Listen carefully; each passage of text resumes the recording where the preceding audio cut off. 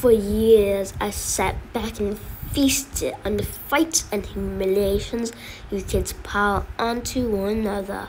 The senseless bullying, the humiliation of being picked last for baseball, the endless teasing about someone's hair or clothes. When it comes to being mean, kids have cornered the market.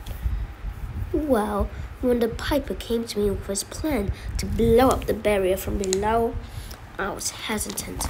After all, I had a pretty good time going here to school at night. Well, I have these little rugrats to keep me fed. The three ever after children laughed at their father's teasing. But then I realized there's a great big world of anger, war, and pain for me to feast on out there. So I signed on. It wasn't easy though. Piper used his magic music, and every night the children of this school came to dig out the tunnels. At first we tried to use all the kids, but the little ones are so weak, we had to make do with the 5th and 6th graders. Unfortunately, there was another unforeseen problem.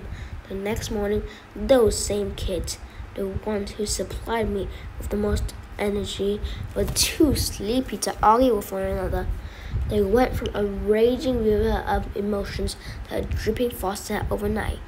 The piper and I were just about to give up when you walked through the door. "What do I have to do with it?" Sabrina asked, doing her best to buy time until she could come up with a plan. "Sabrina, you're like the Niagara Falls of anger. It just keeps pouring over the edges. Every time you lost your temper, it was like a 4-course meal with all the trimmings," Rumpelstiltskin said, as blue electricity crackled out of his fingertips. "Once I tapped into it, I turned up the volume on you and could barely keep up with this energy," said Rumpelstiltskin continued. "Truth be told, we probably didn't have to kill Grumpner or the janitor, but I could sense how outraged you would get. And it worked. Every little paranoia and prejudice was amplified by 1,000,000. Thanks to you, I finally have what it takes to blast a hole into the barrier. Once it's open, I'll be free and the Scarlet Hand will march across the world, destroying anyone who gets in their way." "So you're the Scarlet Hand," Sabrina said, even now feeling the anger rise within her. "You took my parents." "The Scarlet Hand isn't a person, child. It's a movement, an idea. It's bigger than all of us. I'm just one spoke in a very big wheel." "Where's my son?" a man shouted. Rumpelstiltskin shrieked and moved to safety behind Natalie's hulking body just as Principal Hamelin raced into the cave. He looked exhausted, beaten and on the edge of madness. His shirt was covered in his own blood and he limped painfully. In his hands were his bagpipes. "Tell me where my boy is, or I will play a song that will tear you apart," Hammond raged as he charged at the little man. Rumpelstiltskin cowered in a corner. "The boy got in the way," he cried, gnashing his teeth at his much taller partner. "I warned you about keeping him under control." "Where is he?" Hamelin demanded. Toby pointed one of his long, spindly legs at the ceiling. High on the cave wall, away from the others, was a mound of webbing from which no head poked and no movement came at all. Hamelin fell to his knees and buried his head in his hands. "Bring him down, Toby," Rumpelstiltskin said. "Oh, Dad, he was almost ready to eat," the spider kid whined. "Do it," Rumpelstiltskin demanded. Reluctantly, Toby scaled the wall, cut the web loose with his razor-sharp claws, and carried the boy gingerly to the ground. He sat him down at Hamelin's feet and scurried back to his father.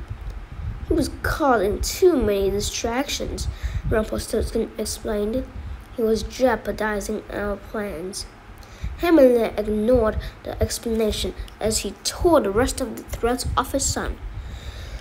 When the boy was finally free, Hamelin leaned down to listen for breathing. "He's gone," Hamelin cried as he sat his boy down gently and climbed to his feet. He took his pipes and filled them with air. "And you are going to pay for it." Before he could blow a single note, Bella leaped across the room, shot out her sticky tongue, and wrapped it around the bagpipes. She yanked this instrument out of the piper's hands and into her mouth, swallowing it whole. "That's Daddy's little girl," Rumpelstiltskin cheered. Natalie rushed to a corner of the room and returned with a can. She dipped her hand inside it, and when she pulled it out, it was covered in red paint. "Try and lay the mark on the kid's body." Hamlin shook with fury. "You and your scarlet hand killing innocents. This wasn't part of our plan, troll. I just wanted out of this town." "You never had the backbone to do what had to be done, Piper," the little creature cried. "Someone has to make the hard decisions." "Like killing my boy," Hamlin said. "I know your pain," Rumpelstiltskin said. "If I were to lose one of my children, I would be heartbroken too. But I would still put them in harm's way for the greater good."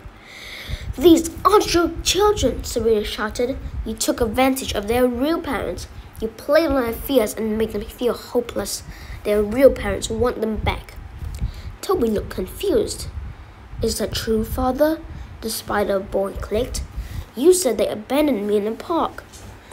"They did, son," Rumpelstiltskin said. "He's lying," Sabrina cried. "I've talked to your parents, Toby. They've been searching for you since the day they gave you to the sicker. He played with their emotions, made them believe you'd be better off with him. You weren't found in any park. Rumpelstiltskin manipulated your mom and dad and then paid them millions of dollars for you. He bought you, Toby, for the same reason he bought Natalie and Bella, so he could feed on you." "Yeah, not that time either. Not the time. Let's just continue." "He's lying," Sabrina cried. "I'm talking to you. I've talked to your parents, Toby. They've been searching for you since the day they gave you to this sicko. He played with their emotions, made them believe you'd be better off with him. You weren't found in any park. Rumpelstiltskin manipulated your mom and dad and paid them millions of dollars for you. He bought you, Toby, for the same reason he bought Natalie and Bella, so he could feed on you." "She's lying, children," Rumpelstiltskin said. "People are always lying about me. They want to take you away from me. It's not fair, children. Something has to be done to stop the people who hate me." "We believe you, Father," Bella said, her face boiling with rage. "Can we kill them now?" said Natalie, as she looked at Sabrina with murderous eyes. Sabrina knew that Rumpelstiltskin could control the anger in others. Looking at the two girls, it was obvious to her that the little girl had turned his power all the way up. How could Daddy resist his little Natalie? Go have your fun. The monster stalked Hamlin, backing him into a corner. Sabrina wanted to rush to his side, but Toby blocked her path. The Pied Piper was about to die, and there was nothing anyone could do about it. "Without your pipes, you are nothing, Hamlin," Rumpelstiltskin said. "And now that the barrier has been breached, your usefulness has expired." The Piper reached into his pocket and pulled out something shiny. He looked at it lovingly, then he raised it to his lips and blew into it. A low, sorrowful note came out of Wendell's harmonica, and the ground began to shake violently. "I don't need my pipes," Hamlin shouted at his former partner. Suddenly, the floor cracked, and a huge fissure opened. At first, nothing but steam burst out of it, but soon a flood of ants, worms, roaches, centipedes, and a million other creepy crawling things flew out of the hole and attacked Rumpelstiltskin and his children. The frog girl leaped onto the ceiling, but was immediately overcome by a swarm of flying cockroaches. Losing her balance, she fell painfully to the ground. Natalie was quickly overrun with centipedes that wiggled and raced along her body, biting her fiercely. The monster girl growled and whined, but soon fell to her knees, unable to fight. Toby scurried around the cave, spraying webs at the sea of maggots that poured over him. He shrieked and cried as he rushed around the room, but the tide of insects was too much for him, and he was engulfed. Rumpelstiltskin didn't fare much better. Leeches covered the little man and he fell over in agony. "Mr. Hamlin, please help me get to the roof," Sabrina said, grabbing her shovel. Hamlin blew into the harmonica again, and a rolling wave of spiders, worms, and roaches lifted Sabrina high off the ground to the ceiling above. Granny Rhoda was hanging closest, so Sabrina used her good arm to pull the cobwebs from the old woman's mouth and hands. "Oh, Liebling," Granny said, "this is one time I'm glad you didn't listen to my rules." Sabrina smiled as she used her shovel to cut the sack of threads from the wall. The wave of bugs expanded to hold the old woman up, and while she was free, she reached into her handbag and took out a pair of scissors. She put these into Sabrina's hand and then ascended a flight of stairs the bugs created for her so she could easily step to the ground.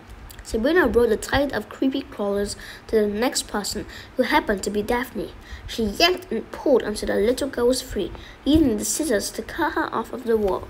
Daphne was in tears, but she threw her arms around her older sister and hugged her tightly. The hug hurt Sabrina's arm, but she bit her lip and let her sister continue. It was then that Sabrina noticed that Rumpelstiltskin was emitting a blue energy that swirled around him.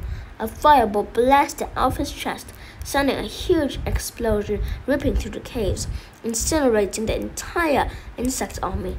The wave of bugs that supported Sabrina and Daphne turned to ash, and the two girls tumbled to the ground, jarring Sabrina's broken arm and causing an agony that nearly knocked her unconscious. Through the haze of pain, she started the blast to destroy some of the cave tunnels and sent tons of rock tumbling to the ground, blocking the only exit. Worse still, the blast had damaged the foundation of the cave, and large chunks had begun to fall from the ceiling. "Look what you have done!" Rumpelstiltskin shrieked. He lunged at the principal and knocked him down. In the struggle, Hamlin's harmonica slipped from his hand and slid across the cave floor and was crushed by a falling boulder. While the two ever afters fought, Granny Rhoda said, "Girls, we have to find a way to get the others down." "I have an idea," Daphne replied. She took Granny Rhoda's scissors and shoved them into her pocket, then rushed over to the unconscious frog girl. She kneeled down and rubbed her hands all over the beast's super sticky skin. Then she rubbed her sneakers until they were covered with goo as well. Then she rushed to the wall, pressed her hands against the stone, and slowly but effortlessly climbed the wall. Each step made a squishy sound. "Liebling, do be careful," Granny Rhoda cried. "That is so punk rock," Sabrina shouted. When the little girl got to where Puck was trapped, she used the scissors to cut through the spider's web. Soon Puck was free, and as indignant as ever, he sprouted his wings and fluttered around the room. "Someone is going to pay for this," he shouted. Meanwhile, Daphne went to work on Snow White. As soon as the teacher was free, Puck carried her back down to the ground safely. Soon he was doing the same for Mayor Charming and then Sheriff Hampstead. Daphne crawled along the ceiling to the last of their group, Mr. Kenneth, but before she could even cut away a strand, she slipped and fell. Puck caught her just before she hit the ground. "I ran out of sticky stuff," Daphne said. In the meantime, Hamlin had picked up the gnashing Rumpelstiltskin and thrown him violently against the wall. The little man slumped to the ground and lay very still. The piper rushed back to cradle his son. Snow White followed and crouched beside him. "It's too late," Hamlin whimpered. "No, it's not," the pretty teacher replied as she felt Wendell's wrist. "He's got a pulse." Snow White took the boy, laid him flat on his back, and tilted his head up. Then she took a deep breath and blew it down the boy's throat. Instantly, Wendell shuddered and coughed. He was alive. "He had some of the cobwebs in his throat," the teacher said. "He couldn't get any air." Now that's the real timer. That's the end of this video also. Goodbye.